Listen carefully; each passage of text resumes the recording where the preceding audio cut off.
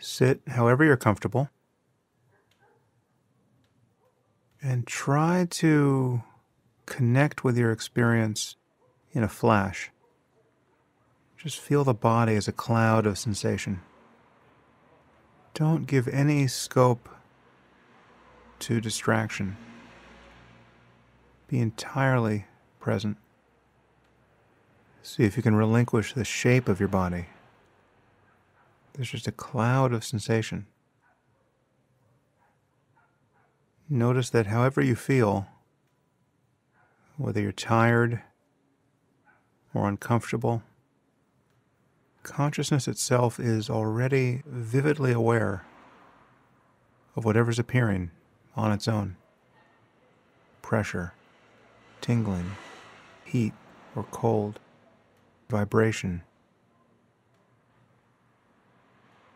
And the moment you notice that a thought is present, look for the thinker of that thought. Is there anyone that the thought is occurring to?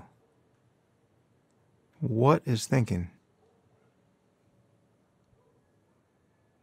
Rest is the open space in which the thought itself unwinds and disappears. Listen to the sounds and notice how each one articulates this space of consciousness.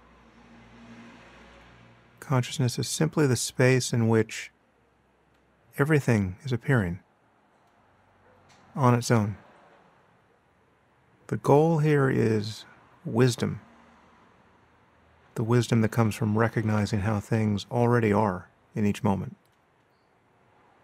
And stepping out of the fantasy life, born of having a mind that's perpetually distracted. Remember what an enormous expression of goodwill for yourself and for the world this practice is. An intention to be happier and be better placed to make others happier. Recognize that in practicing in this way, you are expressing an intention for yourself, an intention to suffer less and to be in a better position to help others suffer less.